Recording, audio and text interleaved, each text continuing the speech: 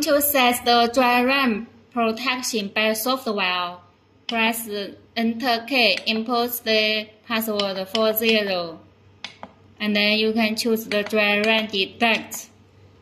And firstly, enable this function. Enable.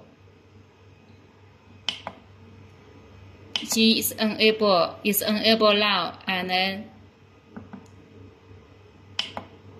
pump setting. Detect time 10 seconds and LE ampere.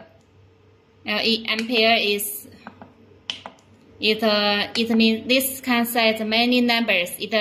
This current is half the pump rated current.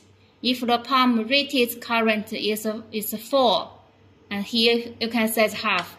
2 is okay. Stopping time. Dry run protection after 10 minutes. They will restart.